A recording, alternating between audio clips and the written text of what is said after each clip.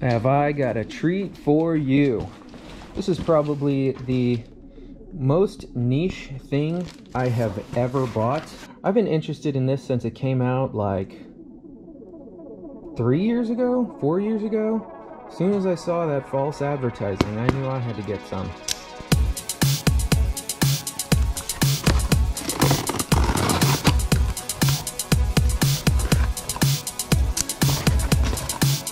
Alright, comes with a little bag. I didn't know that. Okay, why would it need a bag if it has this hard case?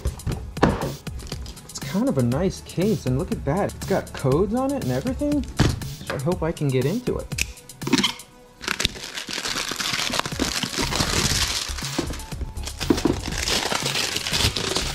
Oh my. You know what? That's kind of pretty. I'm not mad at it. Alright, got in. Okay, comes with some paperwork. Oh, a quality certificate. Interesting. Comes with a cable, as it should. I believe that's to power the light that's on the end of it. And here it is.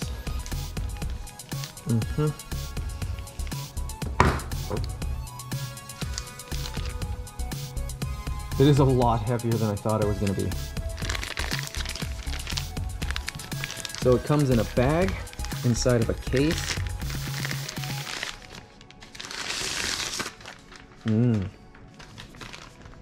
That is a long, saucy biscuit.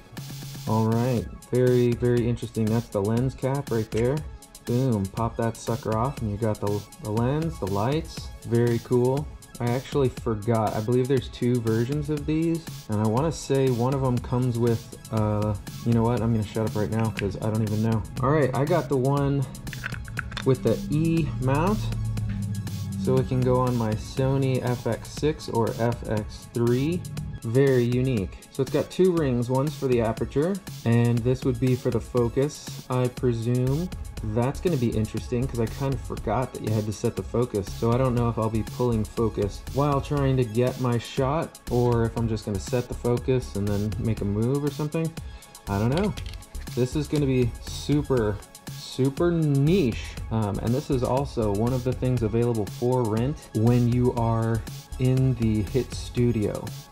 And the HIT Studio, if you don't know, go check out the HIT Network and learn about the HIT Network. We're going to have a studio in Ackworth, Georgia soon, which will also be available for rent, and we're going to have a lot of really cool toys that anybody can just come over and play with, including some really impressive lights from Aperture. Just bought $22,000 worth of lights.